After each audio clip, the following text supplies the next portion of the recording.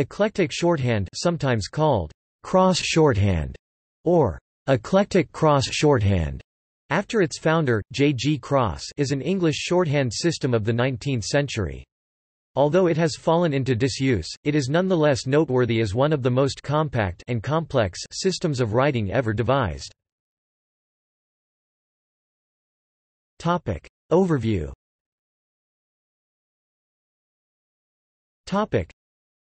While most later responses to Pitman shorthand aimed for greater simplicity and an elimination of such characteristics as shading and positional writing, cf. Gregg shorthand, Cross took his system in the opposite direction. Noting that English spelling is able to express all its many vowel sounds using only 5 vowel symbols, Cross adopted a 5-position system for expressing vowels in his system. Pitman uses 3. From there he went on to apply the 5 positions to consonant symbols as well, and to eliminate perpendicular strokes to make the writing more cursive. Curiously, for a symbol system, the writing is based on English spelling rather than phonetics. There are symbols for Q and C, for instance, and a WH symbol which is different from W or H.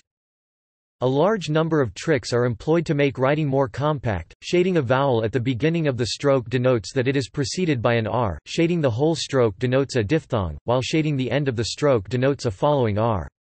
An L can be indicated by making the outline of the preceding letter smaller, and a following W by deepening the curve of the preceding stroke. All in all, the system contains far more rules than any other widespread system of English shorthand, and the resulting notes are incredibly concise. However, the amount of practice required to make use of all these techniques without hesitation while taking dictation was undoubtedly quite burdensome. In addition, the heavy use of shading, common in 19th-century systems when ink pens were the normal instrument of writing, and the notion of thin and thick strokes was familiar to those accustomed to the copperplate script of the time, became difficult and counterintuitive in the 20th century. In sum, the system's complexity and the great investment of time that would have been needed to master it were most likely the causes for its downfall. An interesting experiment used by Cross was to use paper with slightly curved lines for note-taking, on the assertion that as the hand could move more naturally in an arc across the page than in a straight line, this would improve speed.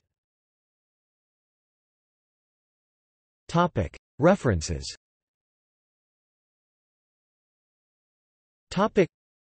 Cross, J. G. 1890. Eclectic Shorthand, Writing by Principles Instead of Arbitrary Signs. Chicago, S.C. Griggs & Co. p. 264.